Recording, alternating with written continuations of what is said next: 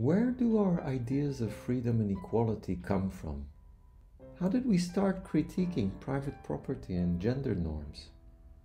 How did we become anti-imperialist? In short, what are the origins of the left? There are many stories of how the left began. Here is one. Louis-Armand Lohntoahn was a French aristocrat who enlisted to become an army officer in the New World because of insurmountable, crushing debt of his father. In late August 1683, he mounted a small warship from the seaport of La Rochelle in western France. After a difficult voyage of 1 month, he reached Quebec. Louis-Armand was sent to help wage war against the Native American tribe of the Iroquois. At one point, several Iroquois who had been under Christian missionary tutelage were captured by the French. They were tortured by the Algonquin Indian allies who took pleasure in maltreating exactly those Iroquois whom the missionaries segregated from the general Iroquois population. Louis-Armand interceded and hit some of those young tormentors who reached for their weapons to kill him. He was only saved by the Canadians who told the Algonquin that he was drunk. To prevent further trouble, Louis-Armand was asked to go on an expedition whose purpose was to destroy villages and crops of the native population. He was then requested by the governor to build a fort on the upper lakes and take possession of this vast region in the name of the king. At this point, Louis-Armand left his compatriots and traveled alone among natives for several months. It may be the case that Louis-Armand was already critical of Christianity to begin with. Nevertheless, it is also clear that his unbelief as well as his critique of Western civilization deepened, both by the behavior of the colonizers and by experiencing the life of the Native Americans. He starts recounting the lives of the Native Americans thus. The savages are utter strangers to distinctions of property, for what belongs to one is equally in others. Their life, he goes on, is unaffected by money, which they call the French serpent. He then gives us their viewpoint on Western civilization. They tell you that amongst us the people murder, plunder, defame, and betray one another for money. They think it unaccountable that one man should have more than the other, and that the rich should have more respect than the poor. In short, they say, the name of savages which we bestow upon them would fit our own selves better, since there is nothing in our actions that bears an appearance of wisdom. They brand us slaves and call us miserable souls, whose life is not worth having, alleging that we degrade ourselves in subjecting ourselves to one man who possesses the whole power and is bound by no law but his own will. Besides, they value themselves above anything that you can imagine, and this is the reason they always give for it, that one is as much master as another. And since all men are made of the same clay, there should be no distinction or superiority among them. Louis-Armand devotes many pages to their resistance to Christianity. It is clear that he uses their persona in order to critique Christianity, a critique that he may have had before getting to know them. However, it is also clear that meeting with them has powerfully demonstrated for him a society that lives perfectly well without that religion. The word faith is enough to choke them. They make jest of it and allege that the writings of the ages are false, superstitious. They plead that a man must be a fool who believes that an omnipotent being, continuing from all eternity in a state of inactivity, did not think of giving being to creatures till within these 5,000 or 6,000 years, or that at the time God created Adam on purpose to have him tempted by an evil spirit to eat of the apple, and that he occasioned all the misery of his posterity by pretended transmission of his sin. They ridicule the dialogue between Eve and the serpent, alleging that we affront God in supposing that he wrought the miracle of giving this animal the use of speech with the intent to destroy all of the human race. After supplying many powerful arguments against Christianity, Louis-Armand writes, "Such, sir, is the obstinacy and prepossession of these people. I flatter myself that this short view of their notions may divert you without offense. I know that you are too well confirmed and riveted in our most holy faith to receive any dangerous impression from impious advances. I assume myself that you will join me in bemoaning the deplorable state of these ignorant wretches. This is one possible way in which religious and political authority was challenged at the end of the 17th century. Encounter with the natives has intensified criticism of every authority, both religious and political.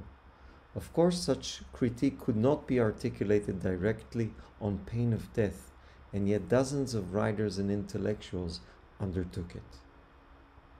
What is no less important for our purposes is the way Louis-Armand characterizes the life of the natives. Again and again, while describing different facets of Native American life, Louis-Armand stresses their egalitarianism, and I quote, "One man among them is as good as another, for all are upon the same level. They have no disorders occasioned by girl or wife. A young woman is allowed to do what she pleases. Let her conduct be what it will be. Neither father nor mother, brother nor sister can pretend to control her. A young woman, say they, is master of her own body, and by the natural right of liberty is free to do what she pleases." Louis-Armand stresses that true equality allows for sexual relationships that are not distorted by power. A young man, he says, visits a tent of a young woman who uses a simple gesture to let him know whether he is wanted or not. I quote, "If she blows out the light, he lies down with her, but if she pulls her covering over her face, he retires, that being a sign that she will not receive him."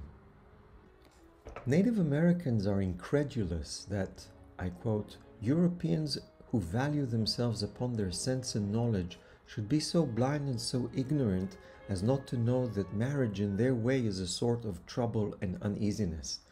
To be engaged for one's lifetime to them is a matter of wonder and surprise. They look upon it as a monstrous thing to be tied to one another without any hopes of being able to untie or break the knot. 'Tis allowable both for men and women to part when they please. Commonly they give each other another 8 days' warning. Sometimes they offer reasons to justify their conduct, but so for the most part the usual plea is that they are sick and out of order, and that a repose is much more proper for them than the fatigue of a married life." Louis-Armand goes on to describe how the savages go by the mother's name, that is, their matrilineal kinship system. He also relates that there are types of women who will not marry at all. These women are called hunting women, as they join the men in the hunt. He claims that they are too independent for marriage, too careless for bringing up children, and too impatient for staying indoors the whole winter. I quote, "Their parents and relations dare not censor their vicious conduct. On the contrary, they seem to approve of it, in declaring, as I said before, that their daughters have command of their own bodies and may dispose of their person as they deem fit, they being at liberty to do what they please." Louis-Armand describes the way in which the Jesuits tried to repress the behavior of these women. And I quote, "The Jesuits do the utmost to prevent the lewd practices of these whores, by preaching to their parents that their indulgence is very disagreeable to the Great Spirit, and that they must answer before God for not confining their children to a measure of continency and chastity, and that a fire is kindled in the other world to torment them forever unless they take care more to correct vice." To such remonstrances the men reply, "That's admirable," and the women usually tell the good fathers in a deriding way that if their threats be well grounded, the mountains of the other world must consist of the ashes of souls. Louis-Armand goes on to depict the health of the savages. He relates that they are well built, with robust and vigorous body, of sanguine temperament and admirable complexion. It is surprising to him that they are so healthy, as they, and I quote, "weaken themselves by violent exercise of dancing, hunting, and warlike expeditions, in which they have frequent returns of heats and colds in one day, which in Europe would occasion a mortal distemper." He even tells that among the Illinois tribe, quote, there are several hermaphrodites who go in a women's habit, but frequent the company of both sexes. These Illinois are strangely given to sodomy, as well as other savages that live near the river Mississippi, end quote. Even the pressure and hierarchy of what we call now as compulsory heterosexuality seems to be missing among the natives. Louis-Armand's New Voyages to North America was published in 1703 and became one of the most successful books in the early 18th century, a bestseller.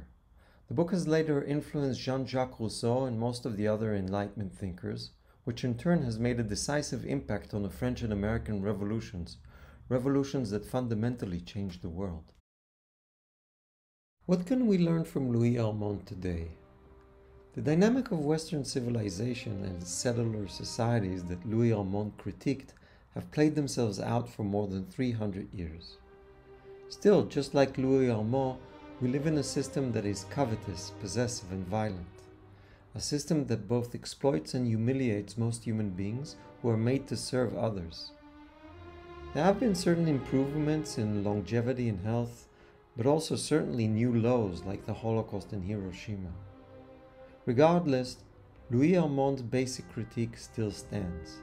A system that puts money and private possessions at the center has made man slave to man.